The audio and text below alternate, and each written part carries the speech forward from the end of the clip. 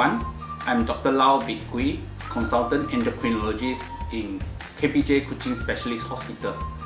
The reason we are doing this video today, if you notice, in less than a week time, Muslims around the world will be observing the holiest month in the Muslim calendar, which is Bulan Ramadan. For the past 3 weeks, we have been actively posting important informations to actually prepare our diabetic patient to go into Bulan Ramadan in a very safe way. Ideally, all diabetes patients who wish to fast during Bulan Ramadan should see their respective doctors before Bulan Ramadan.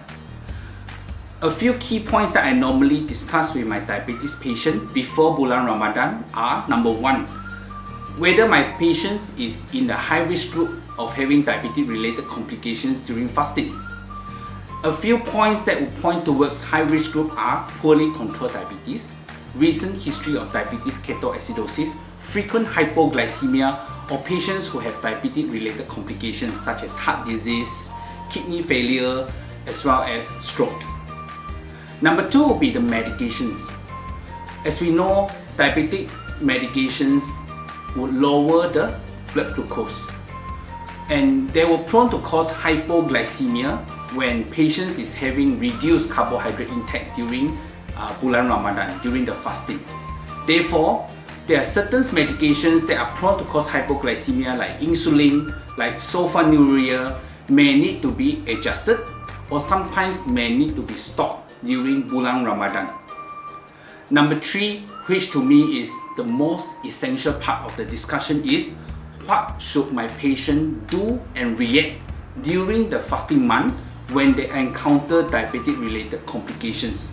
So I will need to educate them about diet. I will need to educate them about what to do when they have symptoms of hyperglycemia, symptoms of hypoglycemia, and more importantly, when to break fast so that they would not actually fall into a life-threatening condition during prolonged fasting. During Bulan Ramadan, the most important or the key management to avoid diabetic-related complications would be self-glucose monitoring. So commonly, I will discuss with my patient how to do the self-glucose monitoring. So it will be depending on how is the glycemic control of my patient and what kind of medications my patient is on. For instance, if the diabetes control is good and patient is only on oral diabetes medication, patient will need to do glucose monitoring only when he or she is symptomatic, such as if she feel having tremor, she feel giddiness, which will point towards hypoglycemia, she may have to check the sugar. Or in another extreme, if the patient feel extremely tired, very thirsty, and a lot of urine output, which point towards symptoms of hyperglycemia, he or she may have to check a sugar as well. So when to end the fasting of the day, when the sugar is extremely low, which is less than 4, or extremely high, more than 16.7 millimole per liter, patients should end the fast immediately to avoid severe diabetes related complications which will end up in hospital admission.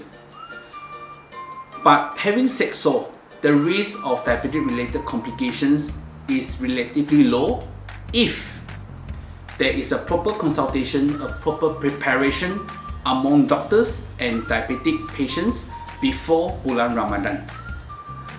Therefore, I will strongly advise those who are fasting, please see your respective doctor for risk stratification, for adjustment of the medication, and more importantly, continue to live a healthy lifestyle. Eat healthily, do not binge eating during buka puasa, keep yourself well hydrated at sahur. All these will actually reduce the risk of diabetic related complications during fasting. In my opinion, this year's Bulan Ramadan is special and will be the toughest among our diabetic Muslim patients due to the MCO and the COVID-19 pandemic. In line of KBJ's spirit of care for life, we are striving for the best care and the safety of all our patients who visit and have consultation with us. Therefore, do drop by or call us if you need help during this Ramadan month. Final but not the least, I wish everyone safe fasting and blessed Ramadan. Thank you.